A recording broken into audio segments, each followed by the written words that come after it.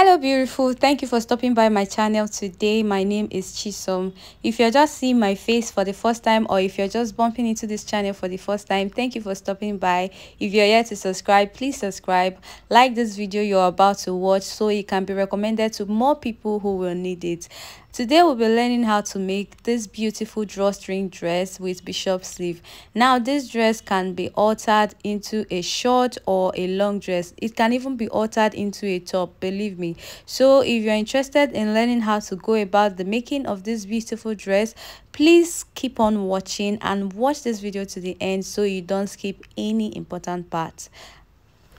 Now we'll start by drafting the upper part of the dress first, and for that I will fold my fabric into 4. I'll fold it into 2 first like this, then I'll go ahead and fold it again, making 4 folds. Now when folding it, make sure you have extra space for the zipper allowance because I am folding this for both the front and the back. The amount of fabric to be unfolded should be enough to accommodate the biggest part of your body measurements. Divide by 4 plus extra inches for allowance. Okay, now I'll go ahead and rule a starting line to serve as a guide at the top of the fabric, and this is going to be the shoulder line. And from that line I will measure to get my chest line and my bust point, then my waistline. I will add extra ½ inch for joining this upper part to the lower part. So the half length I will be drafting is 17 inches. Now I'll make it 17.5. I'll go ahead and rule these lines to be more visible for you to see. Okay, so here is the center, and all the measurements I'll be taking is going to come from there. I'll start off by marking half of my shoulder measurement on the shoulder line, and I will mark that also on the chest line. Then I'll connect these lines to meet each other. For the shoulder, I will come down by 1 inch for the shoulder slope, and then I'll come in from the center front by 3 inches and connect the shoulder slope. Now on the chest line, I'll come in by 1/4 of my bust measurements, and I will be adding 1.5 inch for joining allowance. Also on the waistline, I'll come in from the center by 1/4 of my waist measurement, and I'll also be adding 1.5 inches joining allowance. Now I am going to connect the point on the waist to the point on the chest line. Next, I'll measure to get the mid armhole, and I'll go in by ½ of an inch. Then I'll curve that out with my free hand. Next, I'll come in from the end of the shoulder here. I'll come in by 3.5 inches. This is going to be the neck width. Then I'll connect that point to meet the bust point line. This is how deep I want the front neckline to be.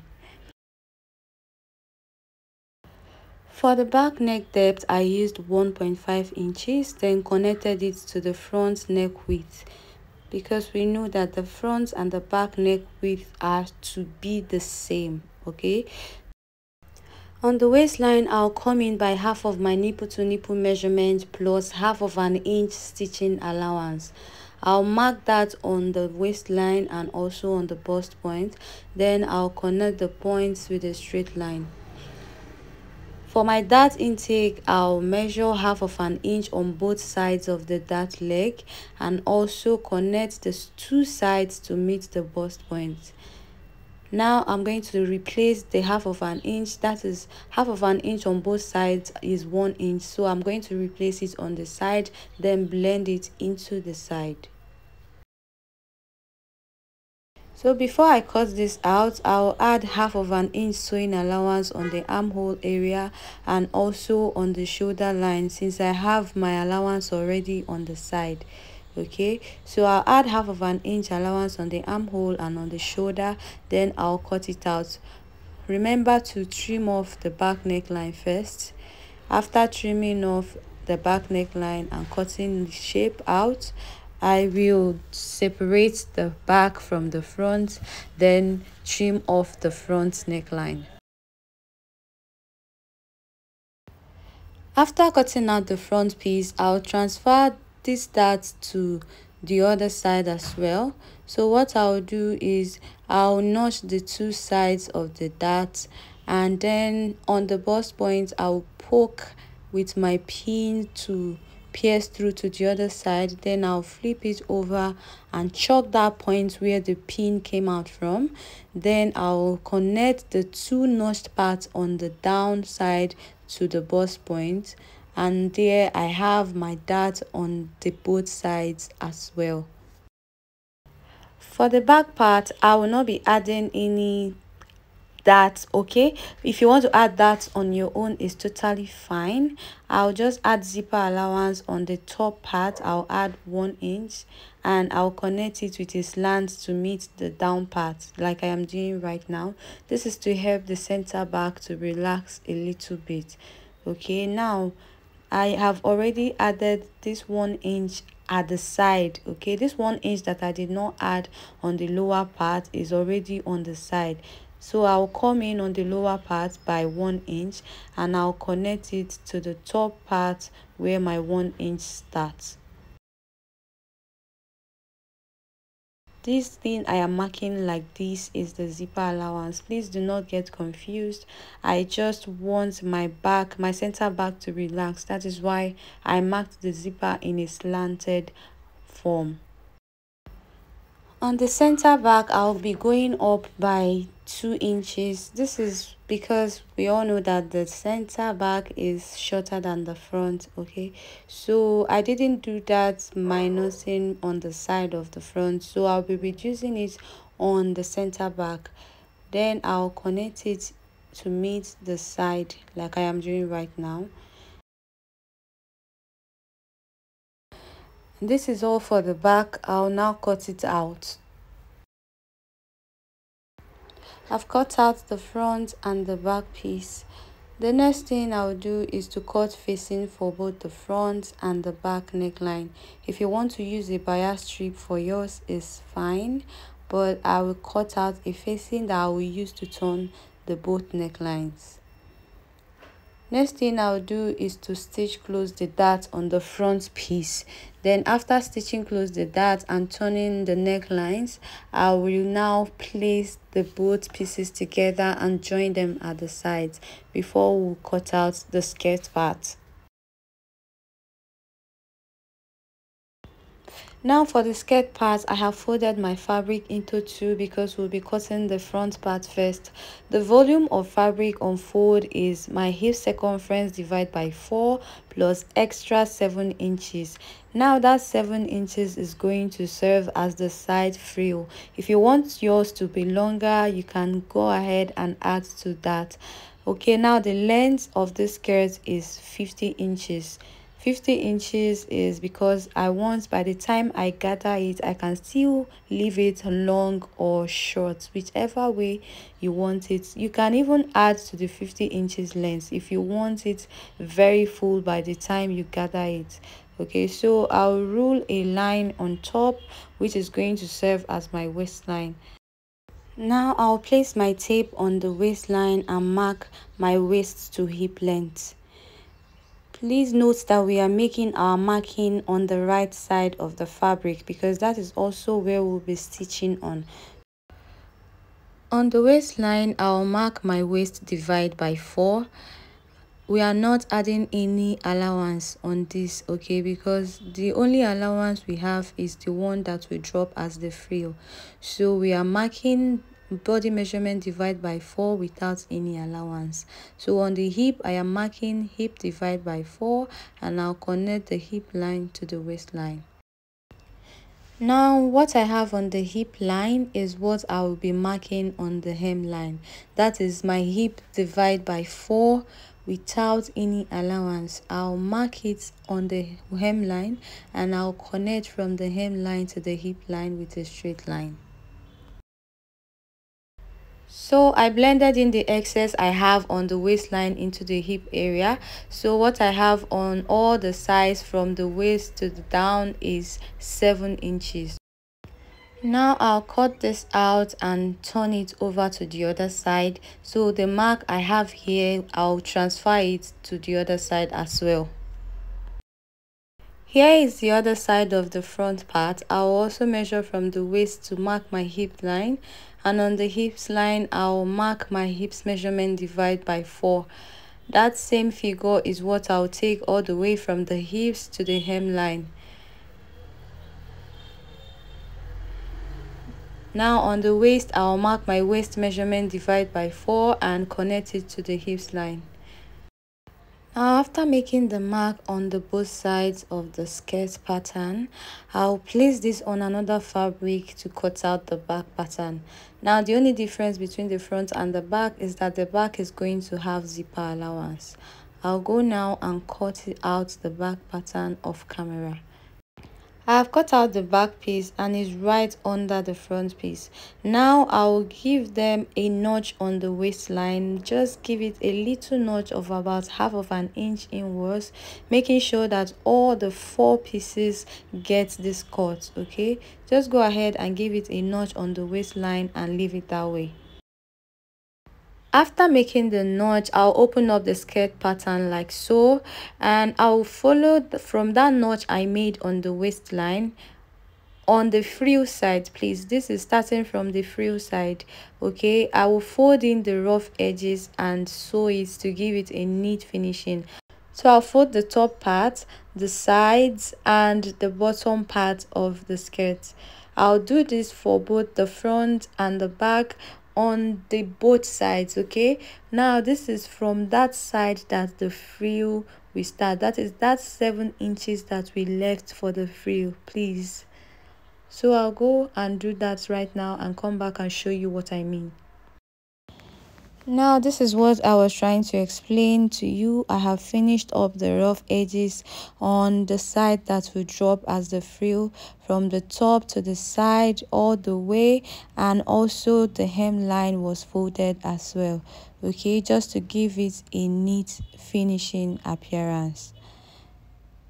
Now this for the center back, I closed it and left a space for my zipper. So from the top I gave about 9 inches opening for the zipper allowance. I'll place the front on the back piece and align them properly. I'll make sure the notch area are matching each other, which indicates the waistline, and I'll go and sew on the mark that I have there. After sewing on that mark, I'll give about half of an inch or 0.75 inch and make another stitch, which is going to be the room for the elastic or the rope, whichever one you want to use for yours. I have made the stitch on the both sides of the skirt and it has joined the front and the back together. Now if you look closely, you see the second stitch I was talking about. Now in between these 2 stitches is where I will be passing the rope for the drawstring. Okay, so for the drawstring I have cut a long strip of fabric that I will be using to make the strip. I cut this with 1.5 inches width, 1.5 inches width, and the length is long enough to reach the bottom part of the skirt. Now I'll fold this and sew it to make a strip that will be used to pass in between the 2 lines that I have made on the skirt. Next, I'll be attaching the upper part to the lower part. Okay, I'm going to open up the skirt pattern from the center back, and I'll match them at the side. I'll make sure the side of the top is matching the side of the skirt, and I'll pin it to ensure it stays in place. Then I'll go ahead and join it with half of an inch sewing allowance. Please make sure you move the frill out of the way so it doesn't get stuck in between the waistline. I have attached the upper part to the lower part and I gave it a good press. Now our side frill is very much intact. The space we created for the drawstring is still open. Nothing has tampered with it. Now if you do this correctly, you will have exactly something like this. Here are the strips I created for the drawstring, and the length is as long as the skirt length. I'll use this pin and poke through the strip like so, and lock it. Then I'll pass it from the bottom part of the skirt and I'll drag the rope all the way to the top part.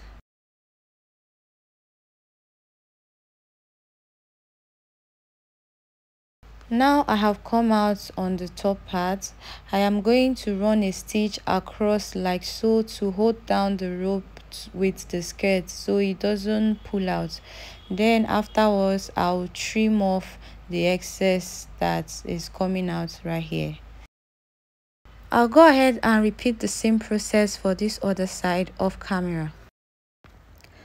Now I'm done passing the rope for the other side and this is the outcome.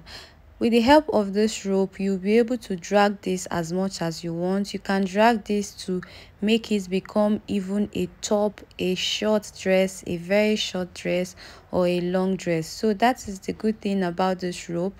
Why this rope is preferable to the elastic is because it will help you drag it as much as you want. Okay, so you can see how much I am dragging this, and the more you drag it, the more beautiful the dress even becomes. Now what is left is to cut the sleeve. I'll go ahead and fold my fabric for the sleeve cutting. Now for the sleeve, I'll come down by 6 inches from the sleeve head because this sleeve has a little puff on the shoulder line. And on that 6 inches mark, I will mark 11 inches. Okay, we know that it is a little bit exaggerated, so that is why I am adding like 2 inches extra to my normal sleeve measurement. Okay, now I am going to measure the length of this sleeve and I'll be adding extra 4 inches to my normal sleeve length. Normally my full sleeve length is 21 inches. Then I'll be adding 4 inches to that, making 25 inches. And on that sleeve length I'll mark 12 inches. Then I will connect the point to meet this point. With my free hand, I'll connect from the cap height to the sleeve cap, just like I am doing right now. Just go ahead and curve it out with your free hand. That is all for the sleeve. I am going to cut it out right now. I'll open the sleeve up now so I'll be able to trim off for the front part.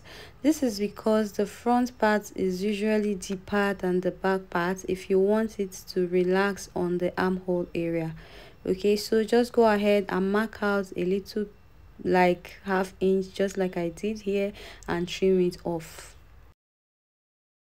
So I'll go and attach the sleeve to the armhole area. For the sleeve head, I will gather it into the armhole area, and for the lower part I'll fold it and create an elastic channel where I'll be passing elastic.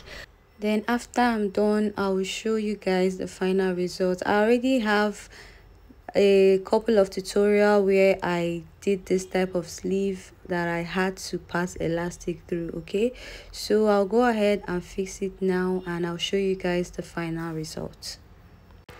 So here is the final look of the dress on me. You can see how beautiful it is on my body. So thank you for watching to the end of today's video. If this video was helpful to you, please support me by subscribing, like and share this video. I'll see you again in my next tutorial. Bye.